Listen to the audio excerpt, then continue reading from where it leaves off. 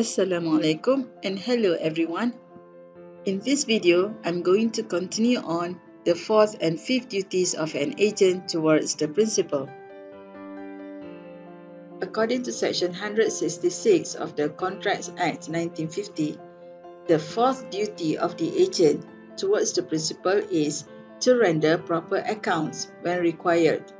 This means that it is the duty of the agent to account, to submit or to report for all monies and property accepted on behalf of the principal to the principal whenever the principal required him to do so.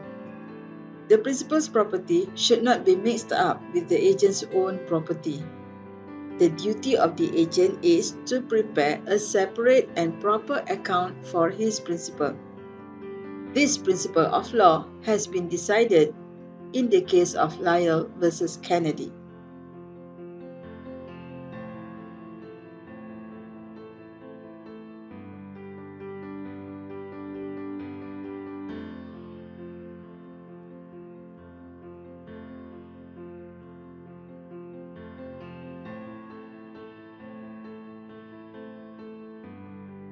The fifth duty is the agent must communicate with the principal whenever there is emergency situation happen.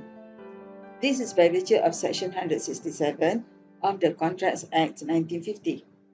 Under this provision, it is the duty of the agent, in cases of emergency or difficulty, to use all reasonable diligence to communicate with the principal and to obtain further instructions.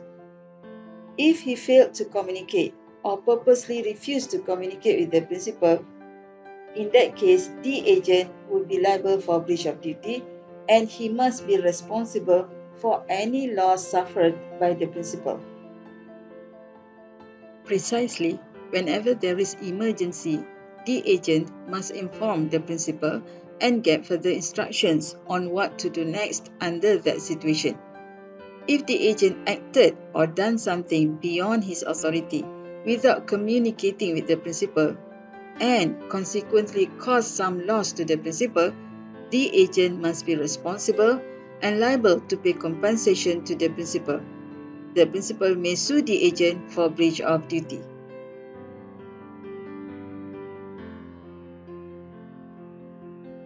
However, by virtue of Section 142 of the Contracts Act 1950, it is an exception that if it is impossible for the agent to communicate with the principal, where he cannot access to the principal, the agent may use his own discretion to decide on doing something beyond his authority.